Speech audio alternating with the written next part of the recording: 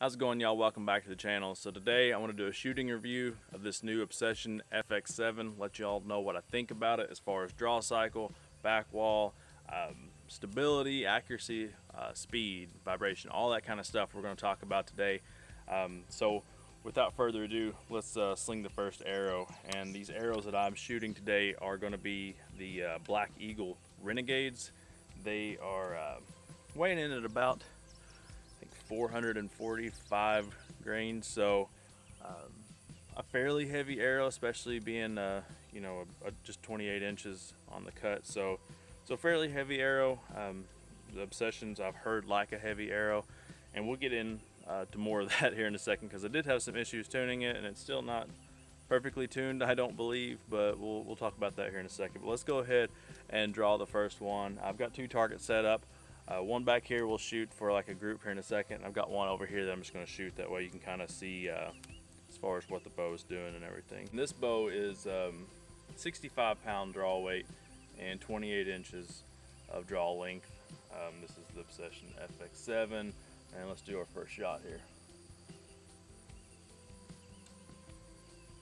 Okay, so initial thoughts on the draw cycle is it's not an elite draw cycle, but there's not too many that's like the elite. I mean, it's a nice draw cycle, it really is, at 65 pounds. Now the FXL at 70 was a little stiffer, but I mean, this isn't bad.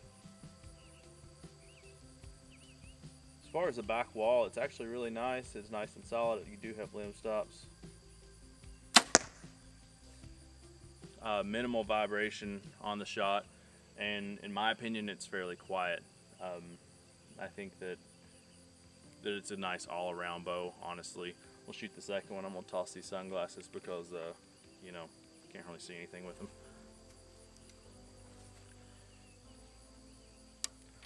All right, second arrow, and I do want to say I have had some issues tuning this thing. We've got the rest set at center shot and paper tuned, and I had a terrible right hand tear, probably worse than I've ever seen. Yeah, that draw cycle is nice, and the back wall is as good as you could ask for. Holds really nice. A little bit of a kind of a thunk whenever you shoot. A little bit of vibration. You don't really feel it though. I mean, there's a little bit, but not bad. Again, more vibration than a Triax or a Vertex, but less vibration than any Hoyt I've ever put in my hand, and pretty quiet, you know. Third shot here, my elbow just about popped out of the socket for some reason. Are elbows in sockets?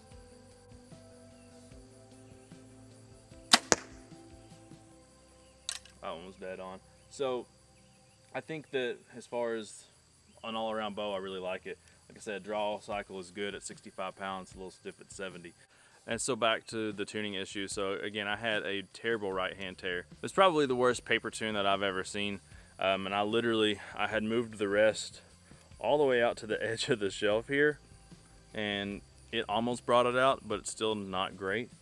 So I want to know from you guys, because I mean, I'm not a super, really knowledgeable when it comes to like bow tech stuff. Basically, I adjusted the rest all the way out and I couldn't get the right hand tear to go away. Now, obviously, probably the right thing to do would be shim it.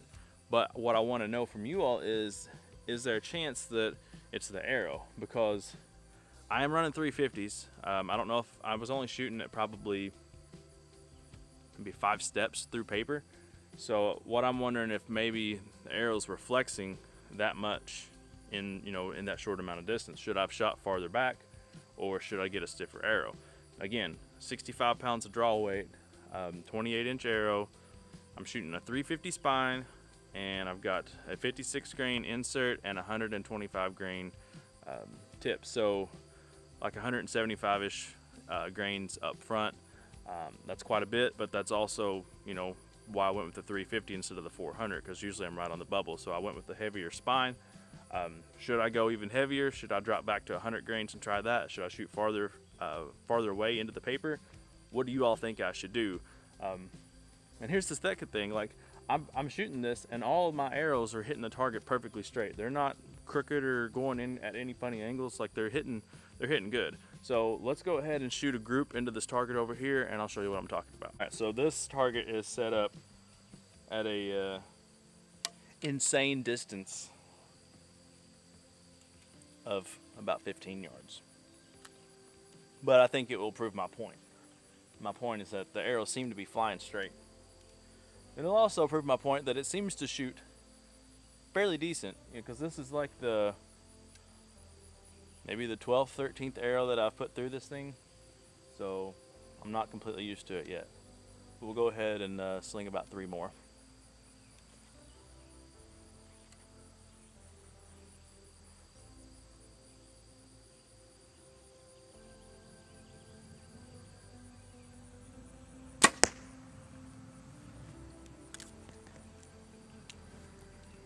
First one is about a 1/2 inch to the left.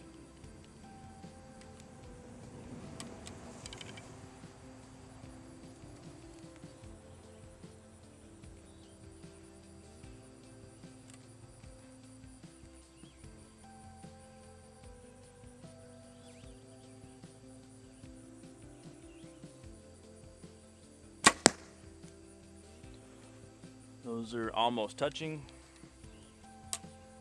That tip is loose as a goose.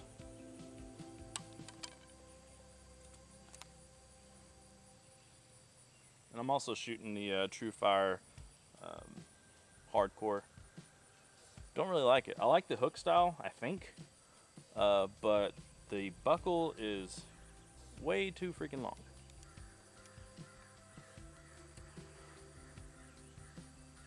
See if I can get through 3 shots without having a flyer. All right, let's go take a look.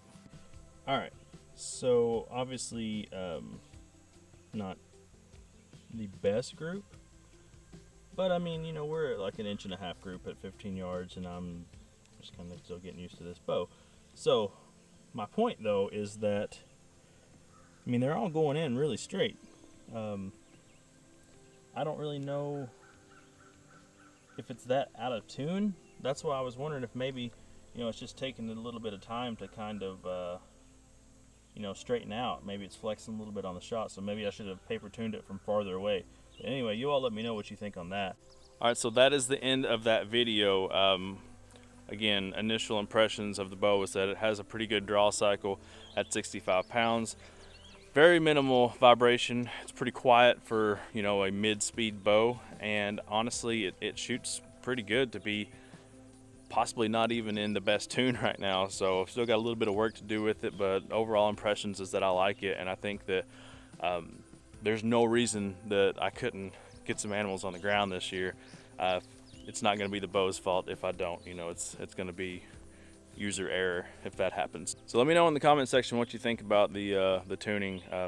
I'm not 100% sure what I think, but I'm sure y'all have some opinions and can maybe help me out.